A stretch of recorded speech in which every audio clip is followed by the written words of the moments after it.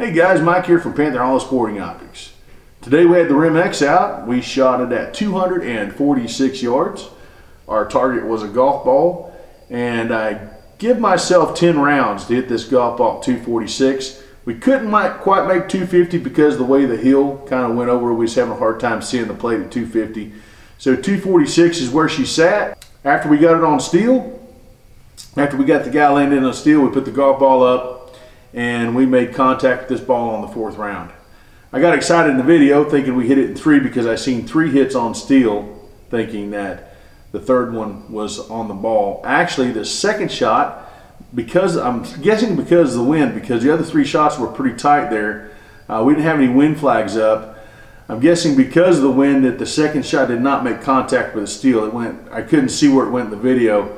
The camera I was using was a little small compact camera. As the only camera I had with me, we just kind of done this on a whim as the last thing we did, and we made it happen. We were just going to go out there and practice a little bit and give ourselves 10 rounds to hit the ball, and we made it happen in 4. That was Wolf Match Extra ammo that we're using. And any guys out there that shoot 22 long rifle in competition, kind of like we do, if you guys want to try that, man, put a video up or send me a link to it. I'd love to see your videos. At a golf ball at 246 yards is what we did. Our goal was 250, but we couldn't get 250 because of how the land laid.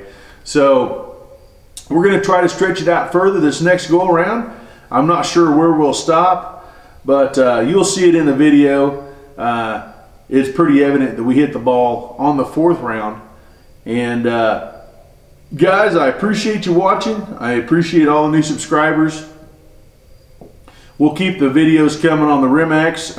If you have any questions about it, feel free to email me at pantherhollow@mail.com. I can help you answer any of your questions that you have or any concerns. I've now got close to 800 rounds through this this barreled action.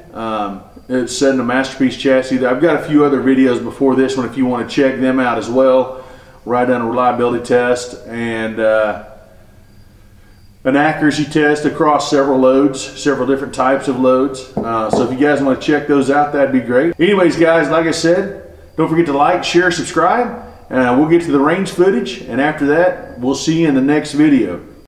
Alright guys, we are out here in an undisclosed location in Rogersville, Missouri. That is a Zermatt sitting up there. I got my little camera here with me. That's all I had today. Target is way out there. We will see what happens here. We'll take 10 rounds, try to hit that golf ball, and then we'll show you the aftermath. Stand by. It's high. Come down just a little bit.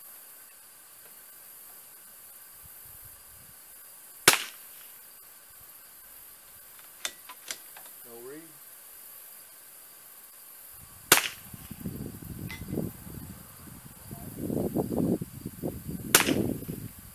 Ball. 3rd shot, guys. 3rd shot. 4th shot. Sorry, guys. 4th shot. 4th shot. I'm glad I have my mediator with me. His name's Papa Joe. That's 4th shot at 246 yards. We'll zoom back out here. I'm not sure where that 3rd shot went. Was the 2nd or 3rd shot didn't hit the plate? I can't remember. I think it was the 2nd. 2nd shot didn't hit the plate. We are having some wind gusts here, guys. There is the RimX. That's 246 yards.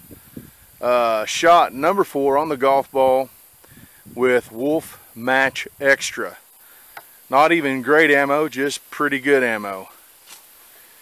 Anyways, guys, we'll get back up there to the golf ball, and we'll take a gander at what's going on up there. Stand by.